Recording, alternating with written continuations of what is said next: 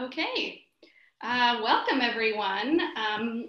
My name is Malia Sanford and I am the Programs and Outreach Manager at the Lopez Island Library. And this is a special recording that we are doing. The recording is taking place on Wednesday, August 12th, and then it will be broadcast. You'll be watching this either on Friday, August 14th or afterwards. And that just seems worth mentioning because things change so quickly that who knows where the world will be when you're watching this.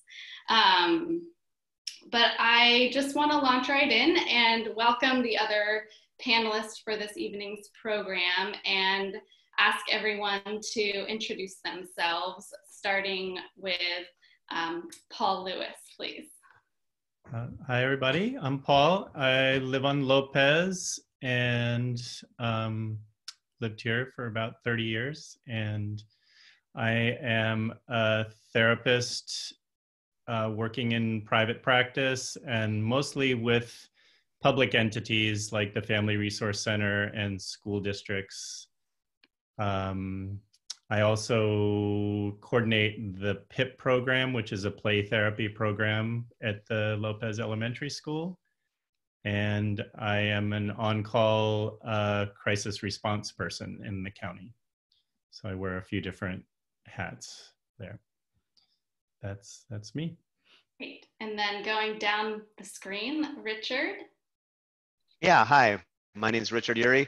I work with San Juan County Health and Community Services in their Human Services Division.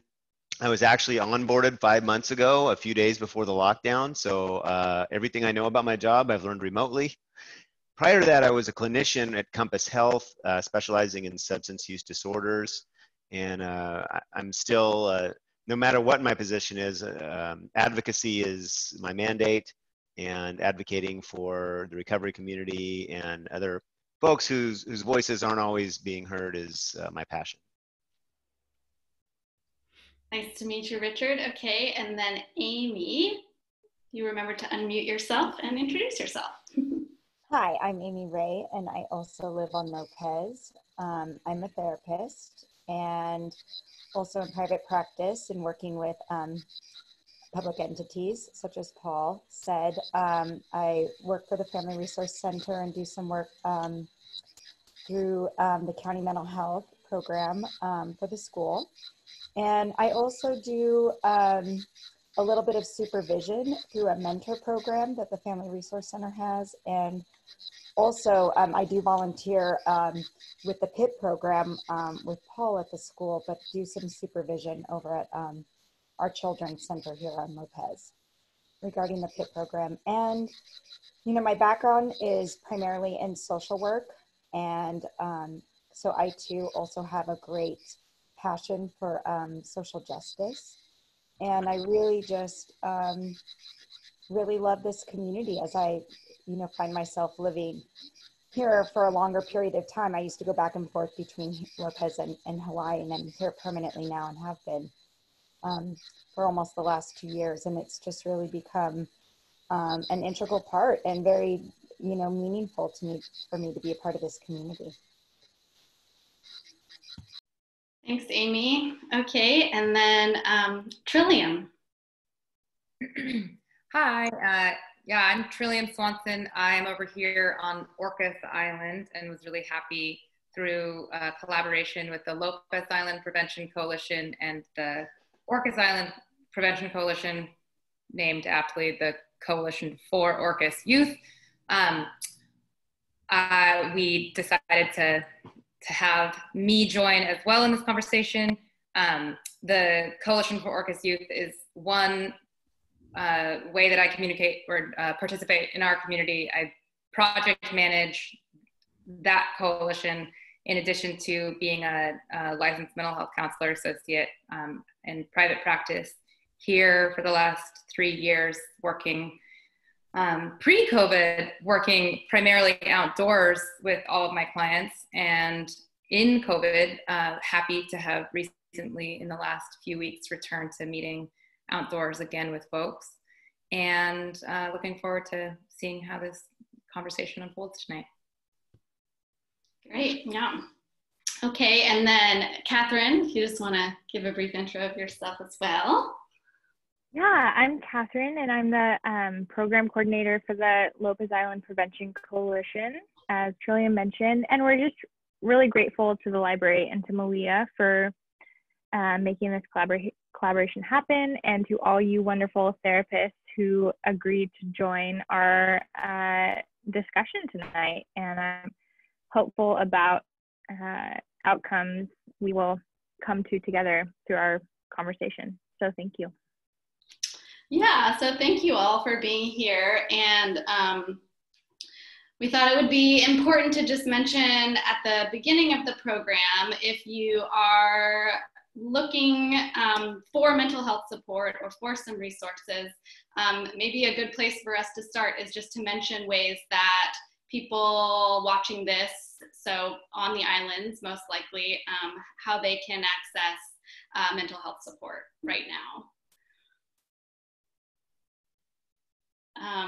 Paul, anyone can chime in? Well, we've mentioned the Family Resource Center a few times here, and both Amy and I contract with the Lopez Family Resource Center. There's the Community Wellness Program, which is an amazing program that provides mental health services for individuals and families. And so that's one place to start. And Contessa is the contact person there for that program. And for kids, there's the Working Through the School is a great resource too. There's Gina Carter at the school, who's a school counselor, and there's a school-based mental health program. So there's financial assistance for counseling for kids. And then there is a resource guide that the Family Resource Center has that has a list of therapists that are available in the community to people. So that's off the top of my head. That's at least on Lopez Island what's available. Yeah. Trillium. And to underline as well that the Community Wellness Program is available to community members on all 3 islands, and on San Juan and Orcas, you can also access information and application for that program through the Community Resource Center. It's called the Resource Center on San Juan at this point as well, right? The Joyce Sobel Resource Center. Yeah. Yeah. What are you, Richard? Depending on what day you ask, it could be the Family Resource Center or the long form. That's right. And that program, you are only eligible for that program to receive subsidy for counseling if you are not on Medicaid or Medicare. Then you can apply. Okay, and I will also create links on the website on the Lopez Library website for those sites as well. Okay, well, Richard. Yeah, I just would like to mention that especially since COVID has started, the county website has done a huge push to incorporate all of those links as well. And I know, I'm just going to be honest, nobody really likes spending a lot of time on the county website. You know, it looks big and official and everything, but if you get onto that front page and click on the COVID resources, you're right there, and there's a mental health resource page where you can find call lines that aren't necessarily for crisis, just to talk, just so if you don't have someone to listen to you, you know, and also guide you towards mental health and substance use services. Yeah, it's actually a fairly concise and well-organized compendium of local resources. You'd be surprised. Yeah. Amy, did you have something to add?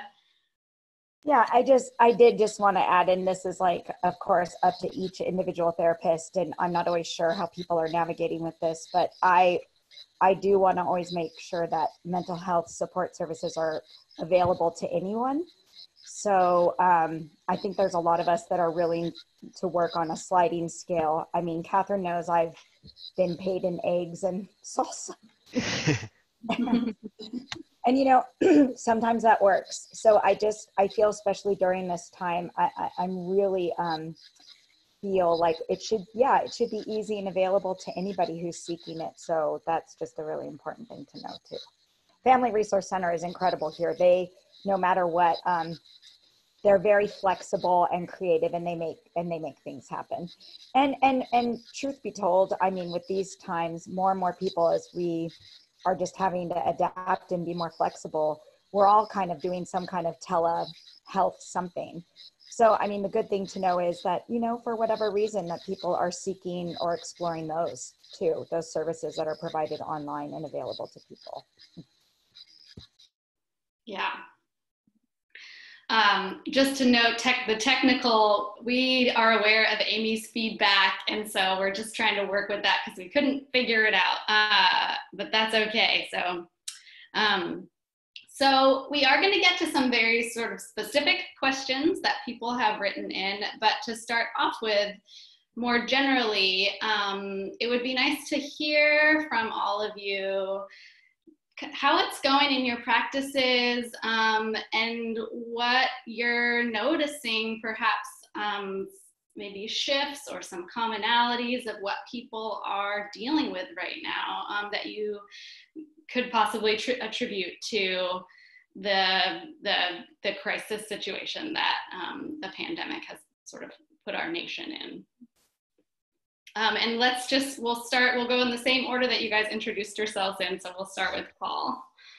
Okay. Unless you don't want to start, Paul. No, that's okay. I think if there is any fortunate circumstance of how the pandemic started, was that it sort of became most severe in the springtime. So we were entering into some better weather. And I think that was actually a really fortunate circumstance for a lot of people, because what I've been mostly hearing where people have been going to take care of themselves, to nurture themselves, and to kind of get relief is going outside. And there has been a lot of stress, distress, economic hardship, and that looks like it will be, you know, is going to continue into the fall, and we don't know how things are going to unfold. But I feel really fortunate that we live in a place that has such natural beauty, and people can access places where they can social distance and have space outside, which is quite different than an urban environment where things could be quite different in negotiating, you know, social distancing. In my own practice, like Trillium, I've been meeting with people outside, going for walks on the beach, going for bike rides with kids.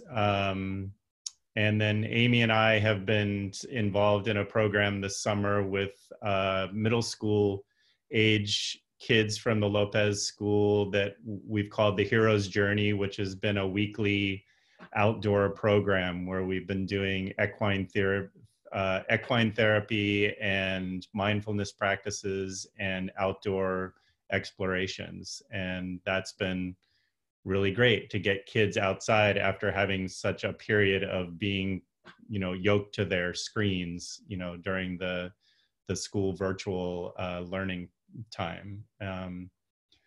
So I'll say that much about, as an encouragement, go outside. It's available to us, and it's such good medicine. So. Yeah. I feel like maybe we don't need to be so like everyone go in order. So if anyone just wants to share, I'm ready anyway. Yeah, go ahead, Richard. All right, so I have a couple capacities perspectives to look at this from. My role with the county for the COVID response is behavioral health liaison. And in that role, I do outreach with providers and clinics and resource centers and throughout the week, and try to gauge what's going on. So I get to hear a lot of, I think, the kind of things like Paul shared from providers, but I still do pro bono counseling in the recovery community quite a bit. And so I think that I would like to talk about the trends and changes that I'm seeing in the recovery community from substance use disorders specifically. And one is the absence of organized AA meetings, and no more group therapy at Compass. And this has been very impactful. It's reduced the amount of people willing to engage. It has become a barrier for maintaining recoveries. As any of you know who have worked with substance use, you know, anything can be a barrier. But when you've got these, you know, unquestionable global scale trauma events happening with this, the economy, the pandemic, you know, we're looking at heading into not good weather in a few months, and a lot of us are seasonally affected too. So there's so much to keep track of, and without the in-person self-help meetings or the group therapy, it's been really hard on people who are in the recovery community. And for people who aren't necessarily dealing with disorder level use, we're seeing a high level of comorbidity of substance use with other conditions where it wasn't there before. And in my outreach and in my talks to people in the community about this, because I'm always asking people, how are you? You know, and one of the things that keeps coming up is folks that you would drink occasionally or rarely are noticing they're having a glass of wine every single night, or that, and they're not noticing until we start talking. So it's kind of, this change is happening in their decision-making process without them noticing. So those are some things I've noticed that COVID has done change as far as changes in the substance use world. I just want to apologize for my chirping birds or whatever is coming through the audio. I also want to just speak to the fact of some, you know, some of the changes that I've seen in my practice. You know, one where there are old clients that have been really stable that I haven't seen for quite some time are coming back and requesting appointments, and it's primarily due to all the ambivalence and changes related, or how they've been impacted by COVID and the uncertainty. You know, another thing that I have been seeing is more children and adolescents in my practice. Big changes in their life, big, you know, uncertainty. And, you know, I mean, it's critical for all of us in terms of connecting socially, but, you know, the children and the youth here have been really noticing. I mean, some people are starting to kind of see their friends outside here and there, but in terms of like a larger, how they were interfacing with each other in classes. Paul and I know that a child in one of the group that we were running, the outside group experience in the hero's journey. I mean, one of the boys pointed out, like, even though they're middle schoolers, and that's typically a time where they're becoming more awkward with the opposite sex and all those things are kind of occurring, he shared that it's even more awkward because he doesn't get to where you would be seeing people in your class and normally engaging with them and interfacing with them, you're not. So you have this big span of time. It's not like it's normal summer vacation. Some of these kids haven't seen each other since, you know, March. So there's that. And I think one of the things that I've noticed that I've been kind of talking to when I'm looking at the differences in the change in my practice is within myself, I'm noticing a sense of urgency. And that sense of urgency is actually weather related. Like Paul and Richard were kind of talking about, you know, a lot of people are outside enjoying the sun, enjoying this weather and feeling a little bit more optimistic. And I just feel the sense of urgency to help my clients become more stable, and a little bit higher level of concern for people who might not necessarily be able to feel that hopefulness. So as we head towards darker times, shorter days, you know, different weather where people can't be outside, you know, it's a bit of concern, you know, for people to feel like they can, in for this long term, for this winter time, have some resilience or feel like there's some hope that can sustain them, you know, some light. So yeah, I feel a different sense of urgency that feels more time constraints, where I really want people to be stable as we head into these, the winter months. Yeah, so a couple of things come to mind. One is on a community level, within my work in prevention, which could be otherwise phrased as wellness promotion. And in my case, and in Catherine's work with the Coalition for Youth on Lopez, that's youth focused, but that's constantly looking at the health overall of the community, because we raise young people.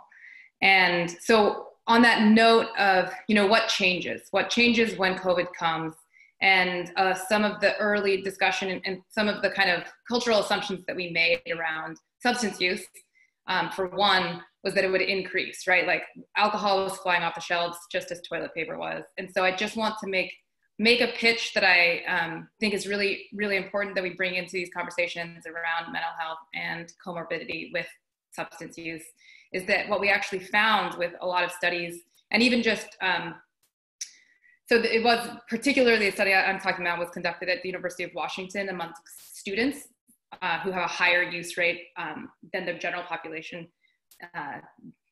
regardless. But there actually wasn't an increase. There was not a marked increase in use, certainly not that was like sort of being headlined and described, which is really heartening. And the professional, Richard and Catherine and I think Catherine too, right? We're all in a training with a czar of prevention at the UW, and he likened it to like, would you assume that people were using more toilet paper and wiping their butts more because they were buying so much toilet paper? Behavior was actually in hoarding, and a lot of people stopped using as much because they were socially drinking previous. And then those with, and this is something that Richard pointed out a couple months ago, those with a tendency toward using addiction or using use as a coping mechanism did that more, and are if unmitigated, continuing to do so. And so it remains a concern within our community, and there are people who are really vulnerable to that right now with less supports, but just to put that out there. And then I think the one thing that really sticks out to me the most within my practice, I work with a lot of youth and adults, but I'm young, look young. I think my practice will age as I age, but I'm definitely like a youth, plus my life is about young people. But I have found it really interesting that, so anxiety, right? Like anxiety loves avoidance and loves being able to hide from, just naturally, unconsciously, just avoiding any situation that causes you distress, like parking or going to the store.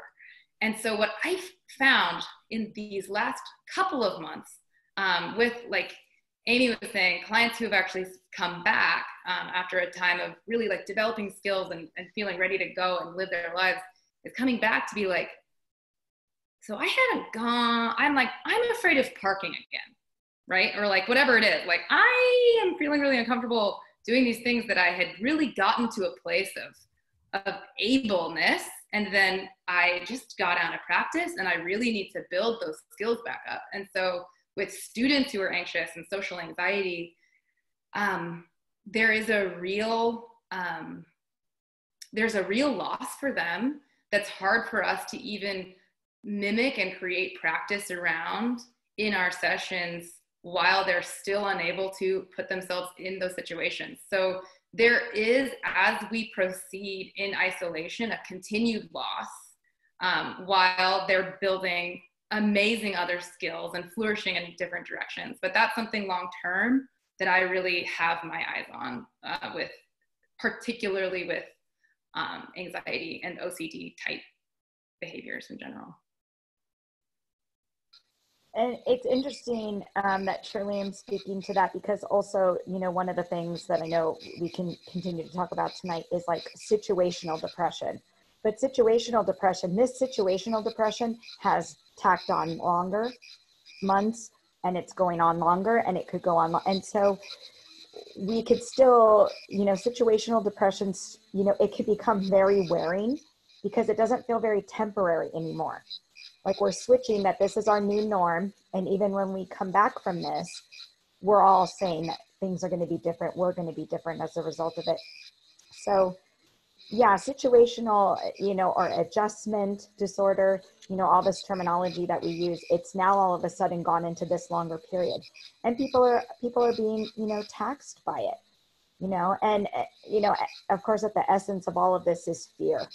And fear is, can be very crippling. And so it's one of those things, and it is pervasive, and it can invade all different types of arenas. So it's really important because one of the things that, that being such a dominant, survival mechanism, primary emotion, it's one of the ways that to counter it, there's lots of barriers to how we counter that now, in terms of connection and socialization, et cetera, et cetera. So yeah, it's really kind of an interesting time and to take kind of this, to document this, right now, and really understand when we come out on the other side, because we're not totally sure that all the impacts yet, right?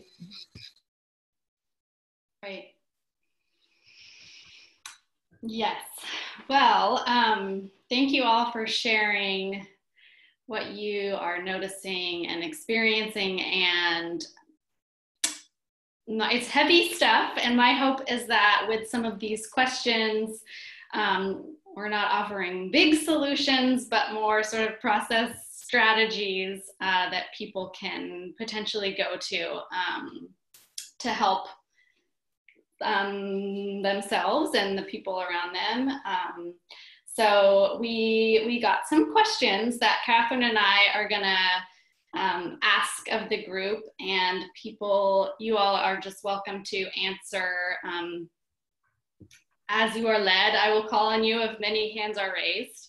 But let's just start with kind of what we were just talking about, which is anxiety. We got a question: how can I reduce the anxiety I'm feeling, especially its effects on my sleep? I'll try to field this one, since it's something that I can relate to and go through myself. And I think that one of the best ways to wear ourselves out is to have some kind of physical activity. I know that's a pretty well-known coping skill, but I was very active at the gym and running and stuff, and then the gym closed. And for a while I could work out at home, and then I started getting really tired of my dining room being my office and my gym and my dining room. And it got harder and harder. So I guess one of the things we can do is try to find different ways of doing the same things, for lack of a better way to put it. Maybe adjusting our sense of purpose a little within the day. We used to look forward to planning trips or seeing family or having a birthday party, and those things kind of all got taken off the table for an indefinite amount of time. So now in our house, we're trying to find purpose in different things, like trying a really difficult recipe, make a souffle, or we're picking these strange personal goals, and it's becoming fun, as would all those more external things. So sleep is a tough one if you already have sleep issues, especially. But I think finding a way to get that energy out in other ways, and not bring it to bed with us is my suggestion. I'll chime in a little bit on the anxiety issue.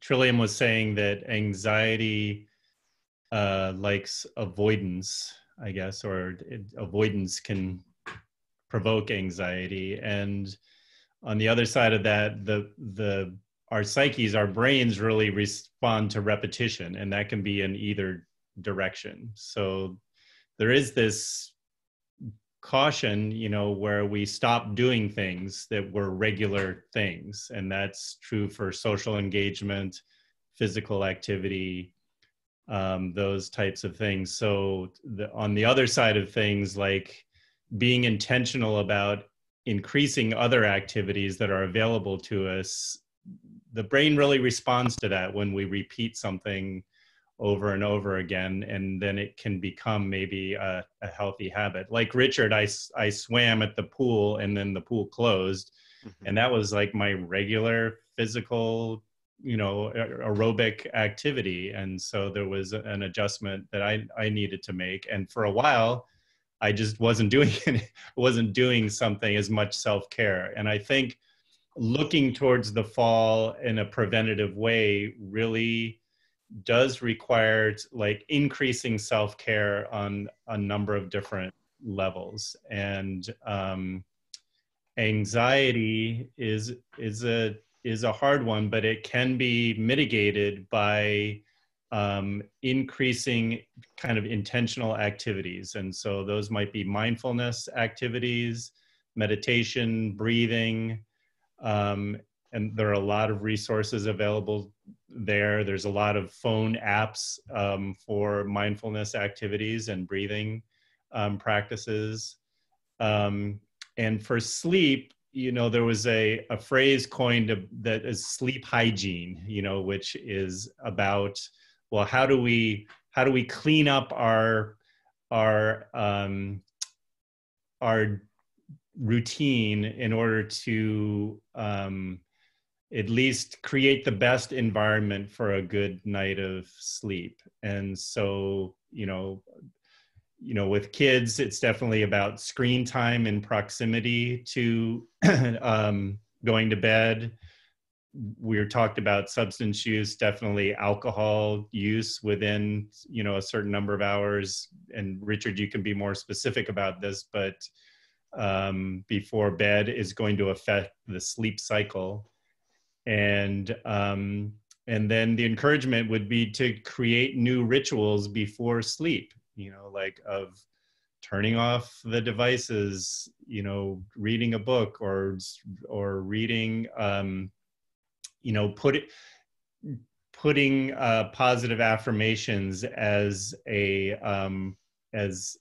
before sleep, as a way of entering into sleep, making a hot cup of tea, or just creating rituals before sleep that are going to, and then repeating those night after night. And the body does also best respond to a regular time to go to bed, which is not always possible if you have a baby in the house. Maybe it's unpredictable, but and there are some things that we cannot control in terms of our nightly sleep, but creating rituals ahead of the sleep time is a good encouragement.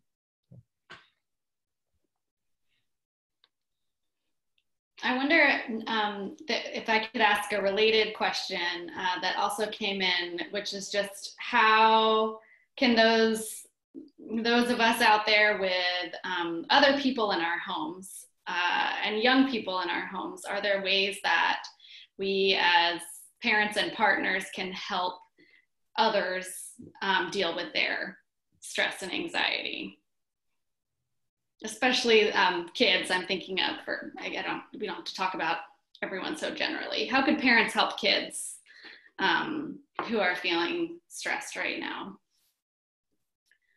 I think it's really helpful also to just, be aware that children are listening to radio, they're listening to news, they're picking up on, media, and it's, helpful to just check in with kids and, ask them, depending on where they're at developmentally, like what, if they have any questions, if they have any concerns, how the family is keeping themselves safe, and how reminders of like, and it could be just simply going to that gratitude, sometimes sharing the highs and lows of the day, a little bit, just making it that safe space where it's normal to be talking about those feelings.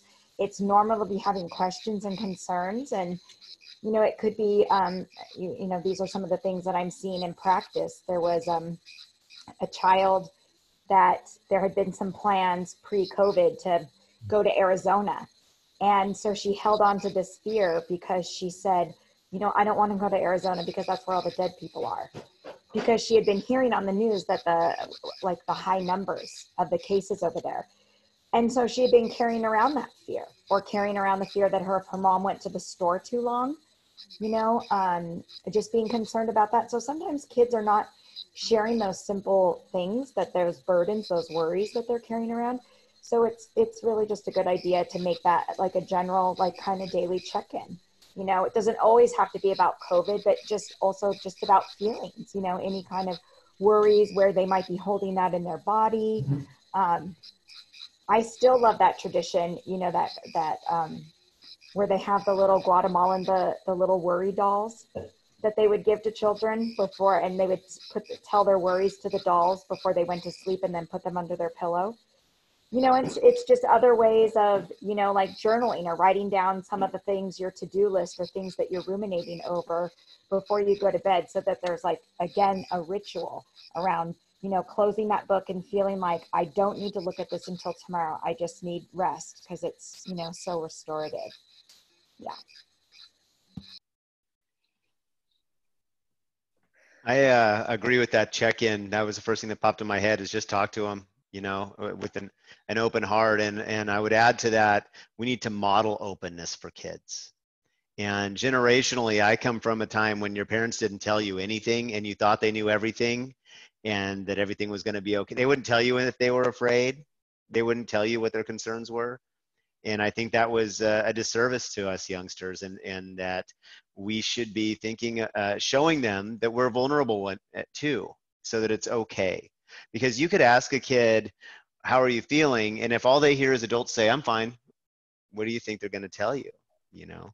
So it's important that if we're feeling vulnerable or down, that we're okay with sharing that in a healthy way that doesn't make them any more insecure, but to let them know it's normal, and it's safe to share if we're not okay.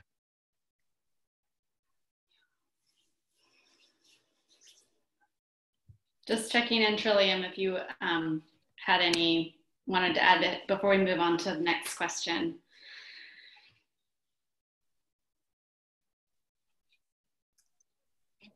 Really unstable. I don't know if you guys can hear me or not. Everyone's frozen now. Oh, we can hear you. Yeah, I think she's having a little line issue there. Okay. Okay, well. Yeah. We can hear you now. We can hear you. Yeah, I don't know why it was totally working before, but now everyone's frozen. I think I should skip. Okay.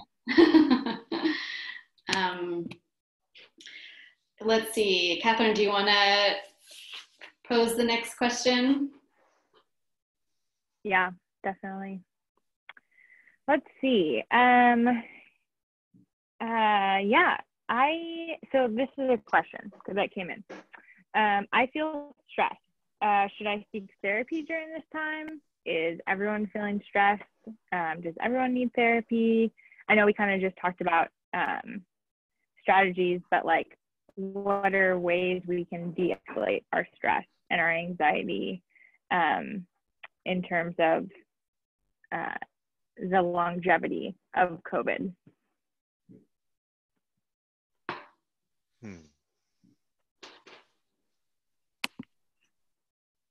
I think that's can you guys hear me?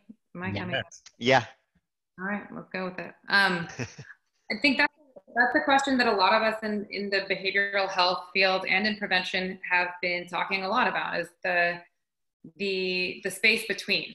I feel stress, and then picking up the phone and reaching out to a therapist, or I don't feel like myself, right? Like, things have not been, I know that this isn't me at my best. And yes, of course, like, we could talk about what it would look like to reach out to a mental health counselor.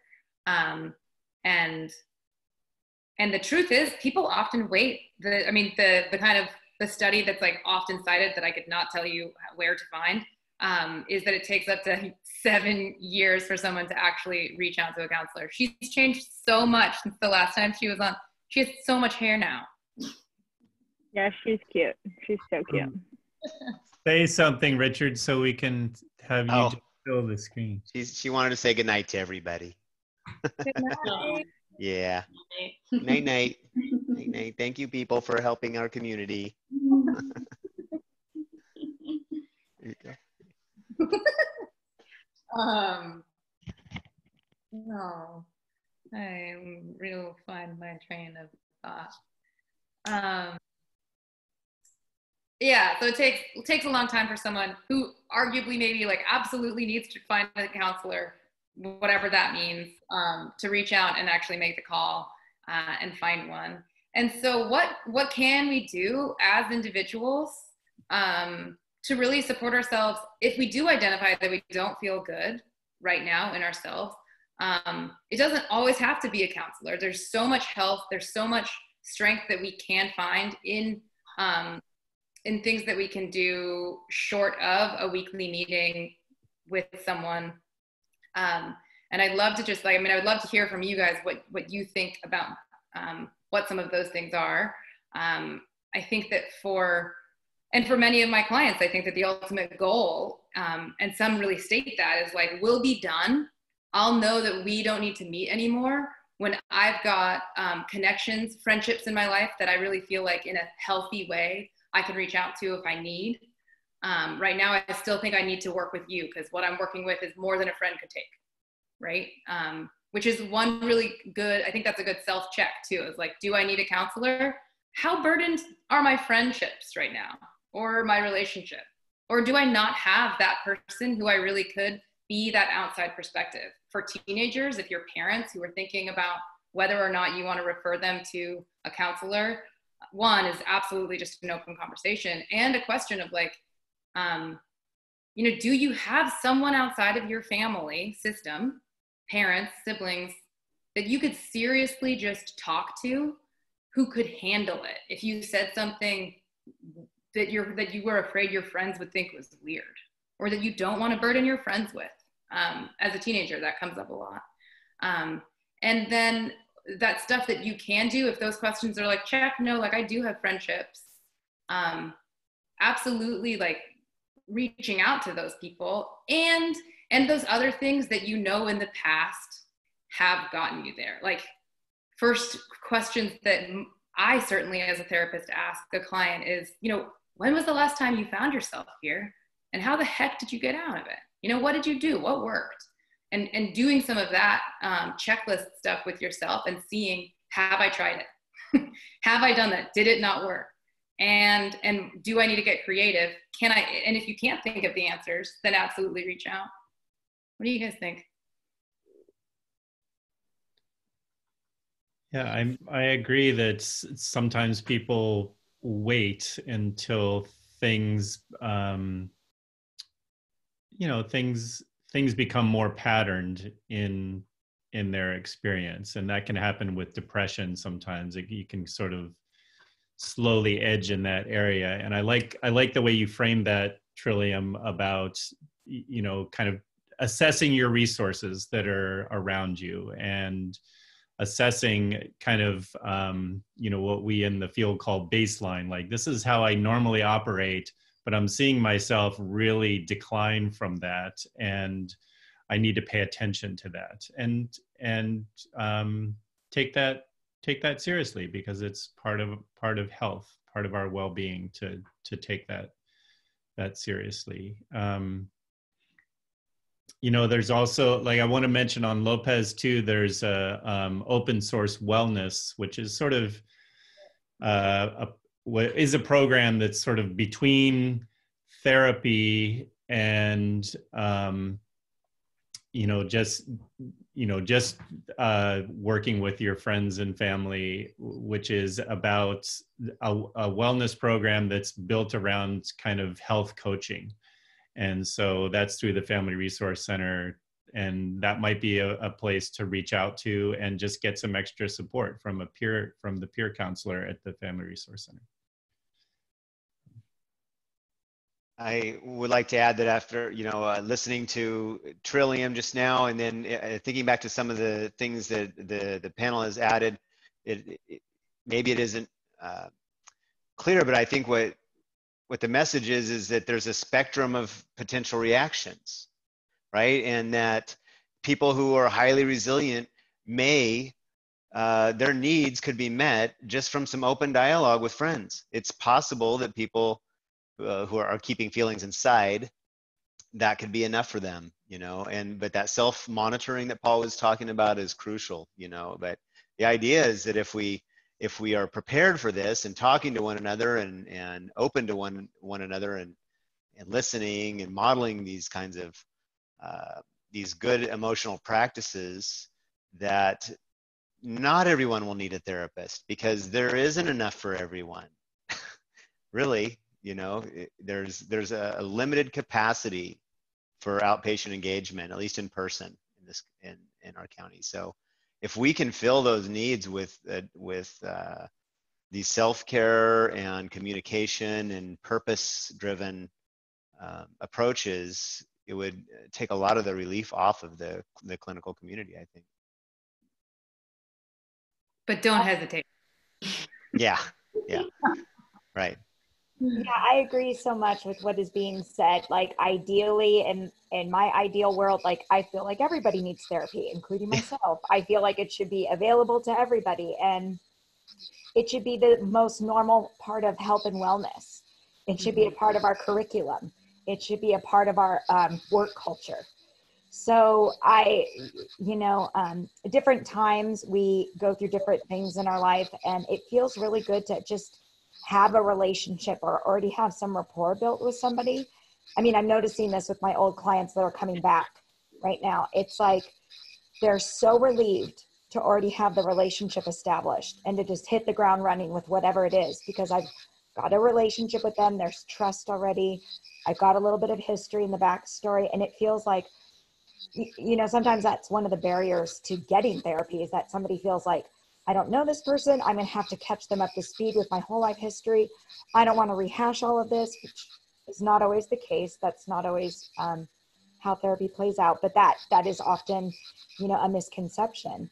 However, when that relationship is built, it just, as you weave in and out of different things in your life, it feels really good to just be able to touch base. And I feel like that's really what's happening with a lot of my clients that were dormant, per se, that are coming back right now. Yeah, absolutely. And I would add too that in a lot of ways, even, reaching out to someone right now, if you're just noticing maybe, against that checklist of, so my sleep hasn't been the same, I'm more irritable. Okay, I'll just give you, like my indicators personally are that I'm just like generally more hateful. I am meaner to my partner, and I have just more negative thoughts. So for me, thoughts, that's a clue. And like feeling, like I'll read the news and it hits me in this way. I often describe it as feeling porous, like stuff gets in deeper and faster. And that's a clue for me. And for me, it's usually recognizing it and taking a couple of days to kind of like have it. You have like listening to Tara Brach podcasts, I'm like going to my these voices that I know just remind me of what I already knew and forgotten. And that's totally great. But if that kept on happening for another 2 weeks or 3, that's something different. That's something that maybe I really need help in a different way for. And oftentimes, especially like Amy was saying, those clients who are coming back, but even right now, it's a short-term coaching relationship where like with a client who's coming back, you're just like, so this is what worked before, this worked before.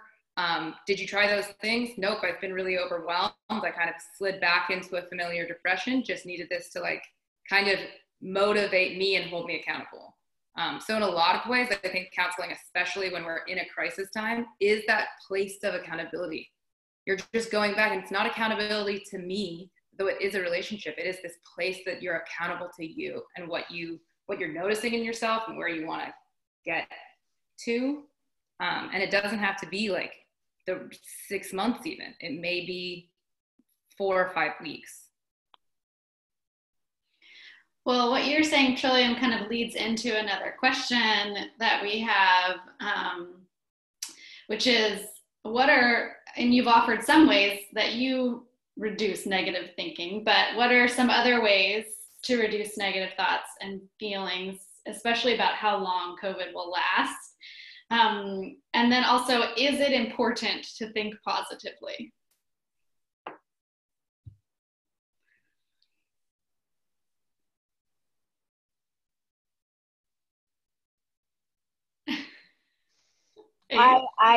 I am really drawn to being inspired by like personal human stories. I mean, just as much as we're inundated, you know, by the news, by like every day, by the changing facts, by the COVID numbers on the rise, it's just as important to search in the news. There are some very well done stories that are very meaningful and very touching and very inspirational. And I think it's important to look to that. So I think that's one thing that I find myself doing. And again, it's like Trillium said, I mean, oftentimes, you know, there's a clue. We get very clued into the fact that something's going on with us. And, you know, when we find ourselves, I think, in a lot of reaction around things, I kind of try to remind myself, like, you know, it's something that I do, like work with clients. Like it could be just one little piece of information that we're aware of with somebody that could be causing a trigger. We can just focus on that. It's usually something that would make our heart space feel a little bit more open, be a little bit more empathetic or compassionate towards that person. They've either gone through a big transition, they've had a loss, you know, they've gone through a divorce, or they're in a rough space with their child. And the minute, instead of going into this reactivity and focusing on this negativity about this person, if we can like remind ourselves of that one thing that we know about them, oftentimes we don't get the privilege of always having that kind of insight. And that's a whole nother practice altogether. But what I'm speaking to mostly is just really letting your empathy around that person, like, wow, it's really, they're in a tough space. They're really struggling right now. And you can kind of feel yourself soften a little bit with that negativity, you know, when you can get to that place that they're a human being trying to survive right now. And that often can foster those feelings of empathy.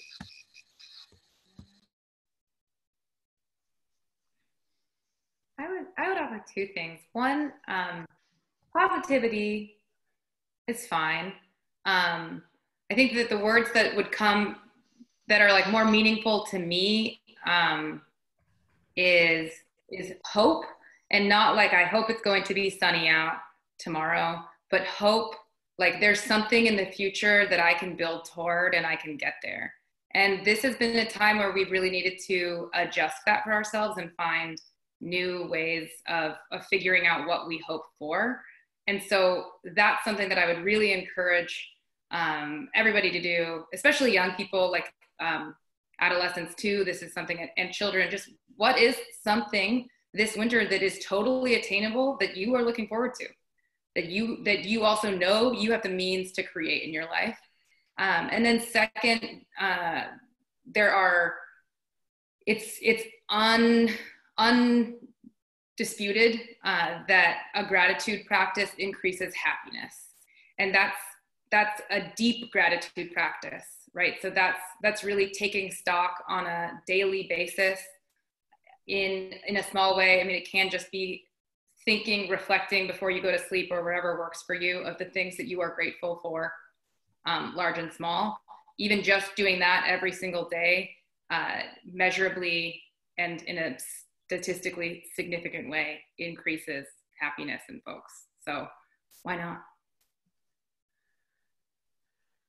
I have some thoughts on positivity as well. I don't know if anyone else is experiencing this or experienced this. When the pandemic started, I found myself glued to that 24-hour news cycle, you know, for days and days, like just hoping that there would be some article that said it's over, or we're phasing up, or it's getting better, or there's a vaccine. Like just keep scrolling and hoping it, and that was causing me so much more frustration than if I just read the news once a day, you know, like, so getting that phone shut down.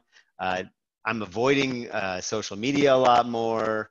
And it's weird because they're saying, oh, you need to find ways to connect socially. Well, I don't think the major social media outlets is that for me.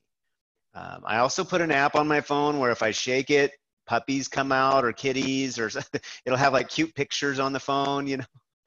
So it's an app where when you've had too much bad news, you can just rattle your phone a little and it'll show you kittens and stuff, you know. So I've actually seen a lot of kitties and puppies and stuff the last few weeks because I'm shaking chicken and looking, you know.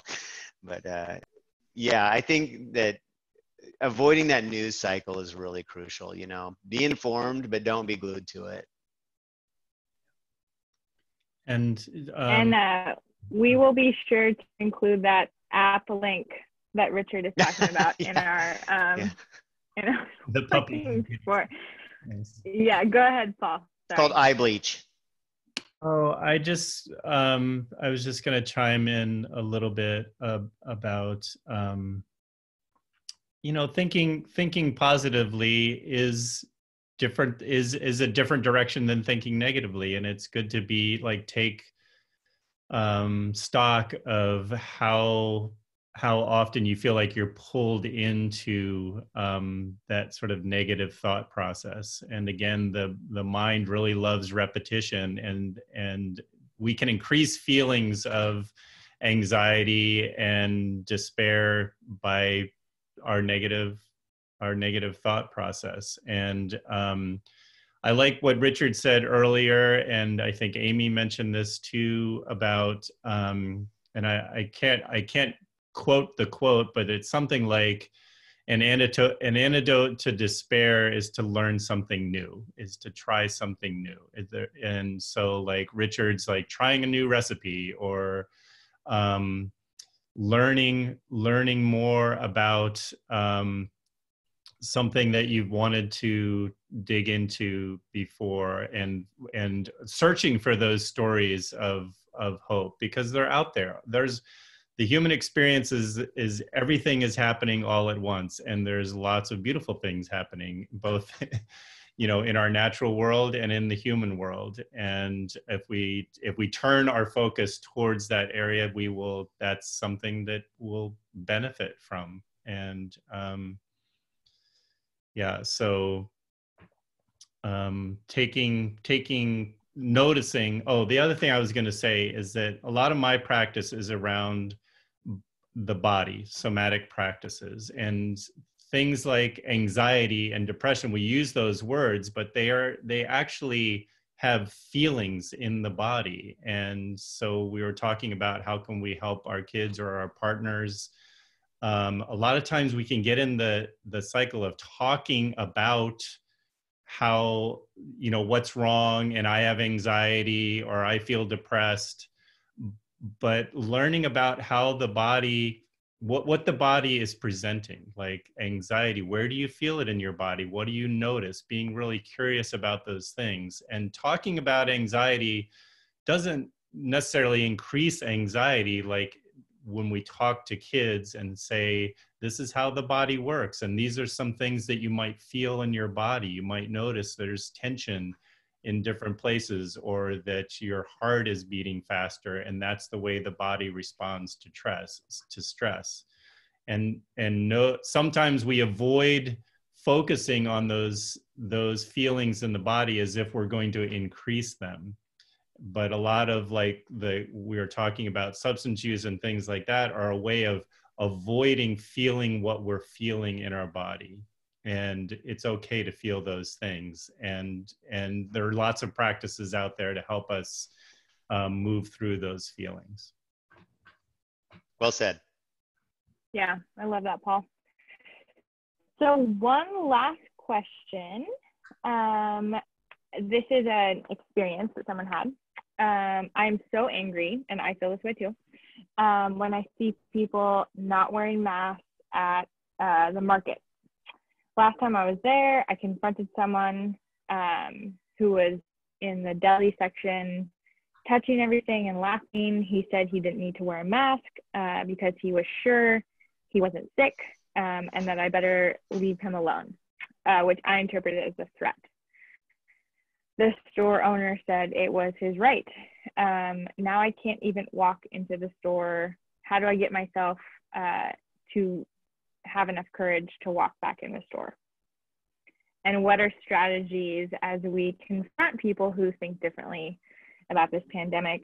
As Amy knows, I feel very strongly about masks and how do we live in harmony with people who are feeling differently?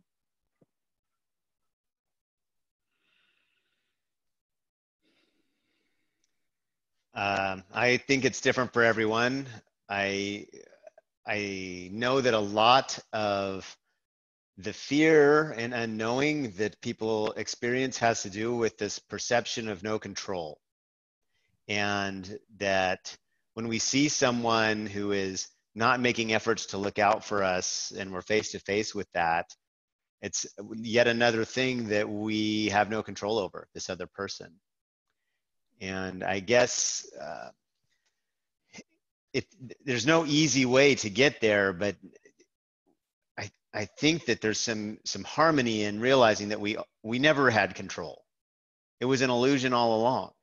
And so we just need to redefine what our boundaries are and what we do control, whether, and at this point, it's down to us and our skin, what's in our skin, our bodies, our minds, our feelings.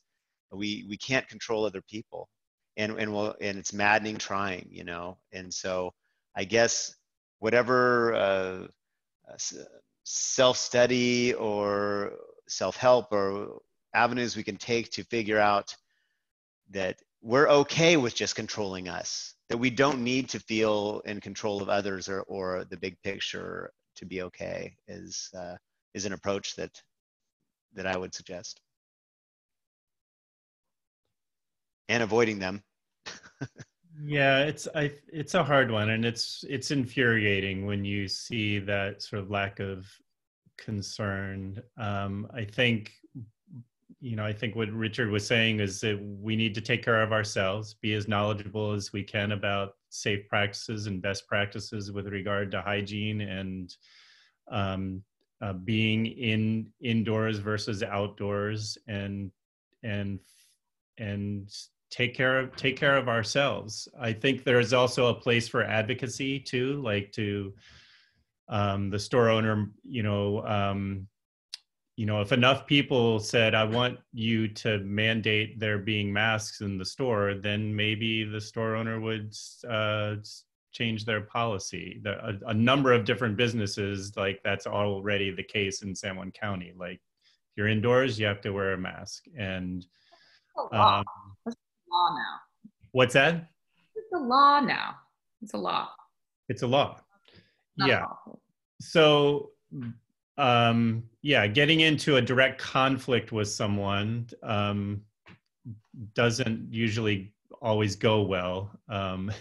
And so, like doing advocacy or getting someone else to talk to that person or avoiding that person, because like Richard said, we can't control in the moment what other people's actions are, but we can control ourselves.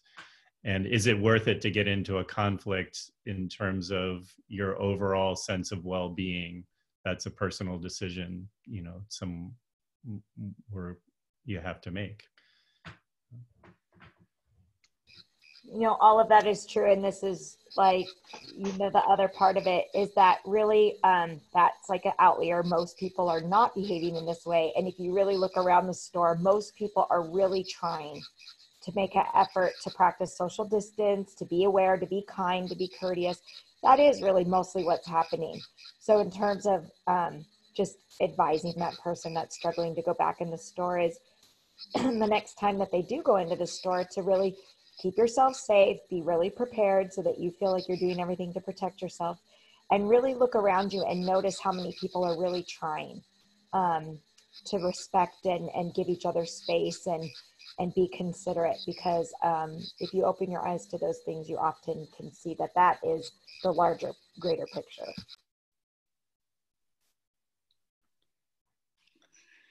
Okay, well, I think we're getting ready to wrap up, but I want to give everyone a chance. If there's anything that is like you really wanted to get to and these questions didn't get you there, just the opportunity to say any final thoughts. Just to have compassion for each other, even the people we're mad at, to understand that could be how they're coping, that denial could be the only way they can handle it, so do our best to be patient and have compassion for each other, because when this is over, we're all still going to be here and we're still going to be interdependent. And it would be a shame to see a lot of bridges burned over the anxiety this is causing. Yeah, and I think I would add that we know that the majority of people's response to crisis is resilient adaptation. And so knowing that, it's we can guarantee that our community as a whole will resiliently move through this experience. And for those of us who just recognize that we're struggling more, there are a lot of resources out there and a lot of people who are here to support you. And we are so grateful to all of you guys for the work that you have been doing. I'm sure that you have been working extra hard these last few months, just like everyone has. So thank you for giving this additional bit of effort on a Wednesday evening to participate in this conversation. And thanks to Catherine and the Prevention Coalition for helping to make this possible. I think we're ready to say goodbye and take care, everyone.